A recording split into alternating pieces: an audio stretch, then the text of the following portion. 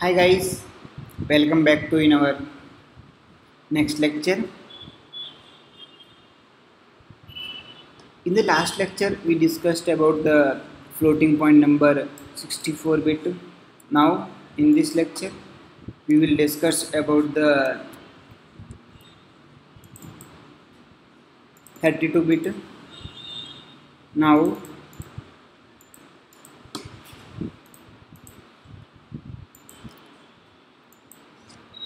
you can say that floating point number mm, float 32 bit. Now, creating first variable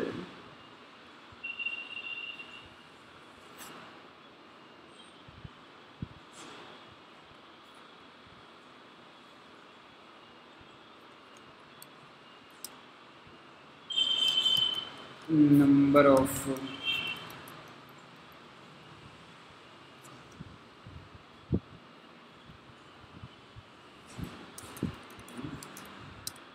x.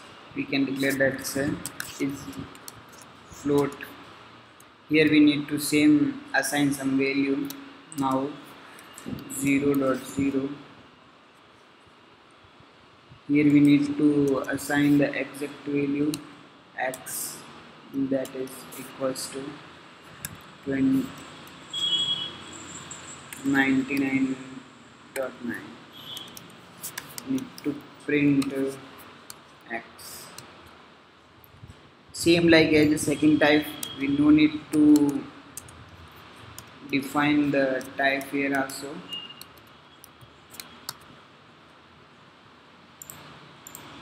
And why we can say that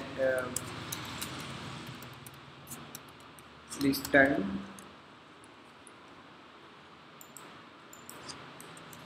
print y. Now run and check, make sure it's working or not. Hey, it's working. So what is the difference between the double and float? Simple, we can say that when we needed very large number in float type, we need to declare as a double type, and when we have the small number like as this type, see, if here we can say that variable latitude, that is equals to 73.987 something, this type. This is a very big value, so we need to define this type value as a double.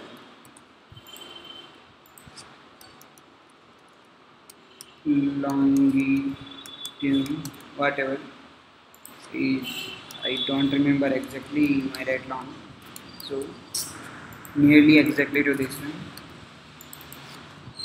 You can say that